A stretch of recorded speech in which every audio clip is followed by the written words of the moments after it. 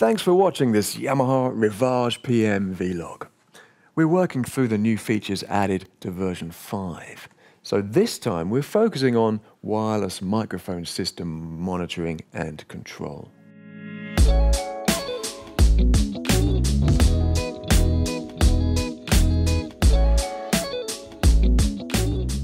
Devices from Sennheiser, Shure and Sony have been compatible with Yamaha's CL and QL consoles for a while. So now the same features have been added to the RIVAGE PM range of mixing systems.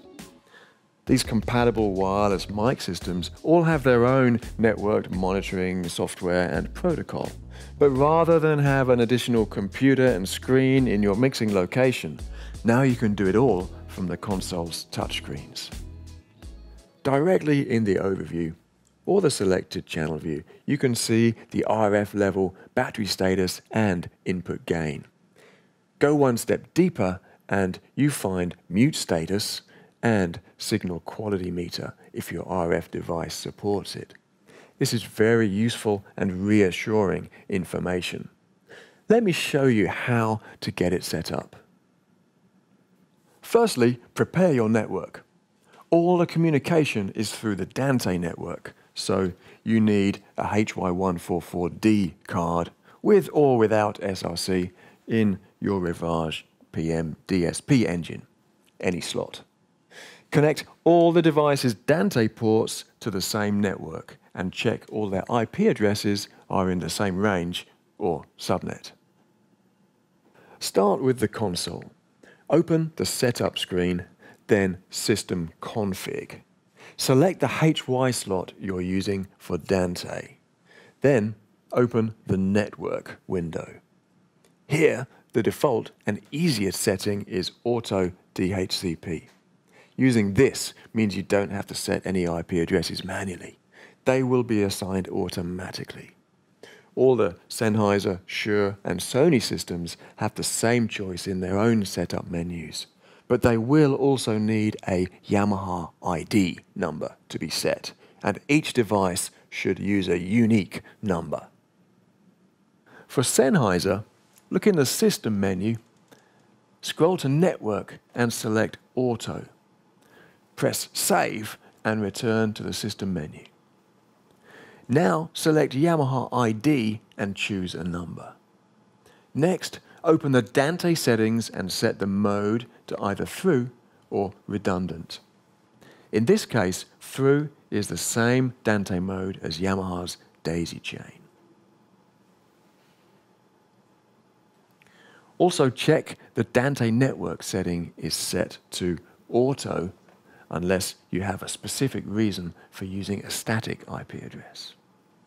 With Shure systems, you can control devices in their Axient, ULXD and QLXD ranges. Let's see how to work with the most recent Axient Digital AD4D. Open the Device Configuration menu, find Network Configuration and press Setup. Choose either switched or redundant depending on your Dante network environment. In the Shure control window, check that automatic mode is set. Same in the Dante primary menu. Why is this setting made twice? Well, it's actually once for the IP address used by Dante for audio and once for the IP address used to control and monitor the device. The same physical network port is used for these two tasks with two different IP addresses. And it's the same situation with the console. One IP address for Dante, another for device remote control and monitoring. Then find the device audio menu, select Dante names, then Dante device name.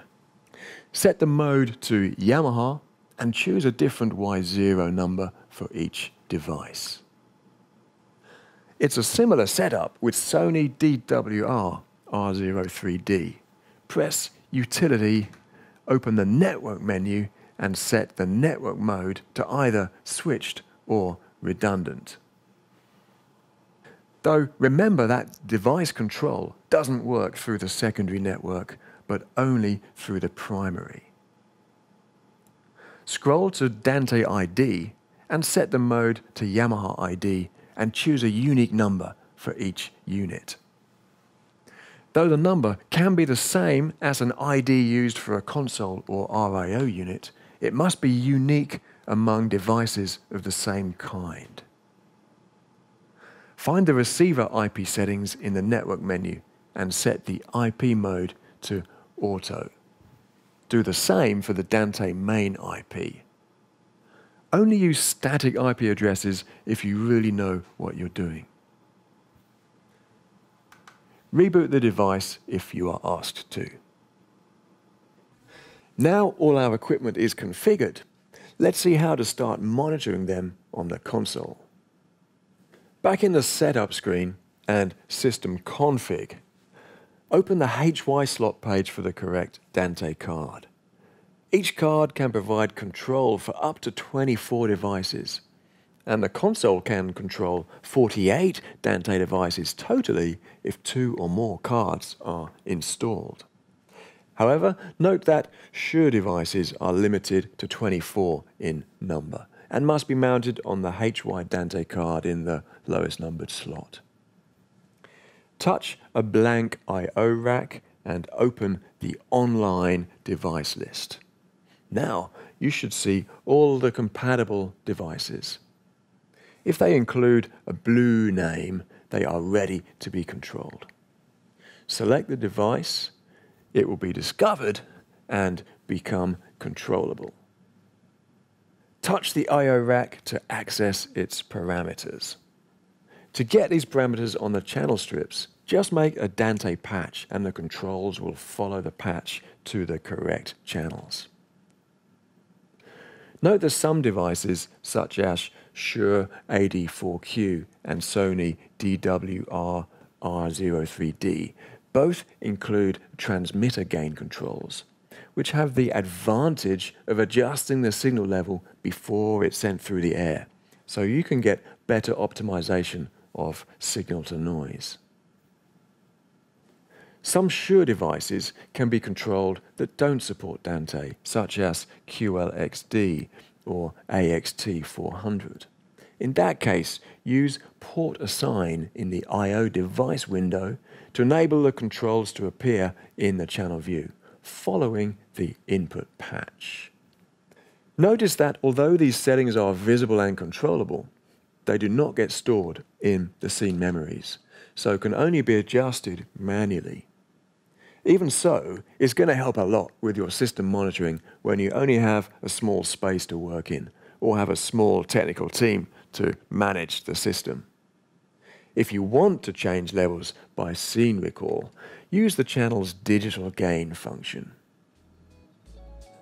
Explore Yamaha's website and YouTube channel for more videos about RIVAGE PM systems, helping you make the most of all the new and unique features.